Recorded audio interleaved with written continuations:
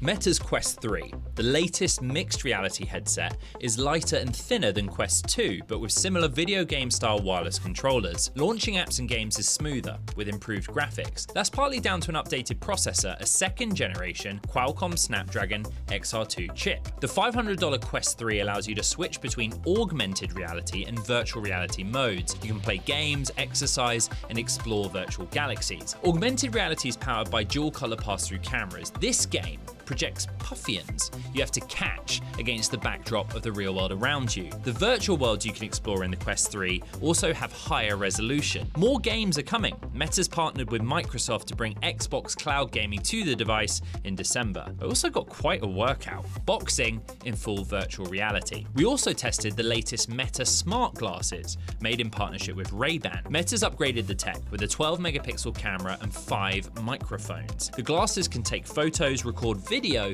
and start a live stream through voice control. A static LED light indicates a photo being taken. A flashing light means a video is being captured. The glasses also come equipped with Meta AI, the company's AI assistant. Hey Meta, take a photo.